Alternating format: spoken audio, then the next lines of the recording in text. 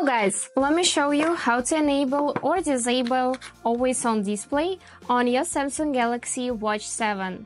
Let's get started. So, I'm gonna start with opening settings. For this, just swipe up, then tap the settings icon, and here we need to search for the display tab. And here it is. So tap it, and here you will be able to see this always on display option. You can enable it if you want to keep this screen on all the time, but be aware that this uses more battery. And if you don't like this, then simply turn it off by tapping on this switcher once more. And now let me show you how to enable it only for workouts.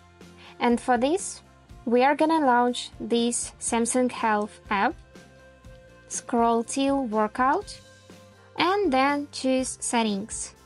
And right here, you will be able to turn on the screen always on just by tapping on the switcher. So now your screen will be on during your workout. And that's it. Now you know how to enable always on display overall and just for workouts. Hope this video was useful for you. Thank you so much for watching.